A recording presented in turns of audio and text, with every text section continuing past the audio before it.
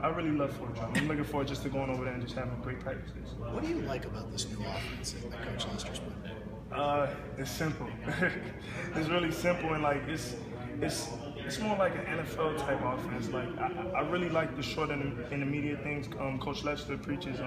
It's a process every time. We're not just gonna get a big play every down. You know, it's literally a process. We're 2 yards, 3 yards. As long as we just continue going upfield, we're gonna do good, and we're gonna get into the end zone. It seems the word mismatch is the one Coach Lester, Coach Schaefer's, Coach Rawls said it. That you want to get the defense on their heels.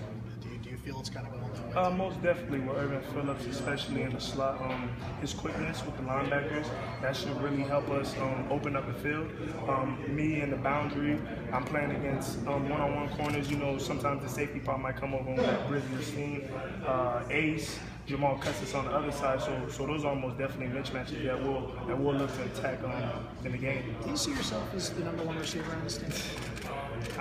Is there such a thing in this offense? I mean, really all of us are good. I love Grizzly, I love Jamal Custis.